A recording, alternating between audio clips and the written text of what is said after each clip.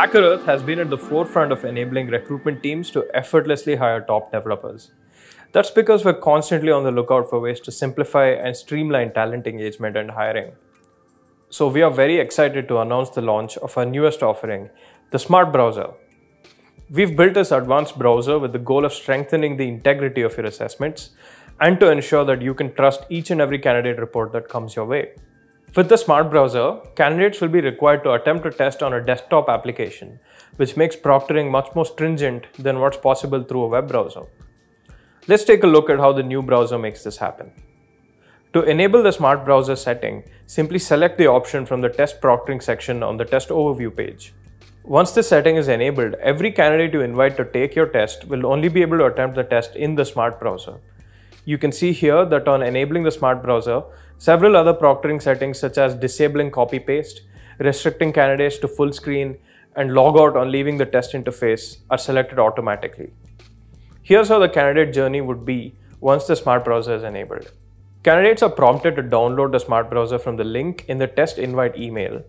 Once the browser is downloaded and installed, the candidate needs to click on the Start Test button on the Launch Test screen.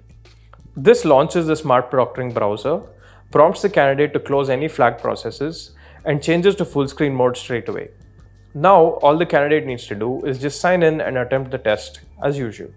The following candidate actions will be prevented by the desktop application: screen sharing the test window, keeping other applications open during the test, resizing the test window, taking screenshots of the test window, recording the test window, making certain keystrokes that are listed among the restricted keystrokes, viewing OS notifications, running the test window within a virtual machine, and finally, usage of browser developer tools. Additionally, candidates will be shown a full screen warning if they try to resize the Smart Browser, exit full screen mode, or switch to another application.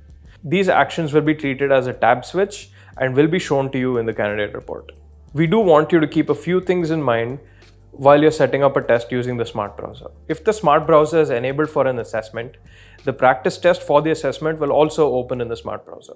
Further, existing features such as auto reminders, extending a test, or resetting a test will still be applicable in the new browser.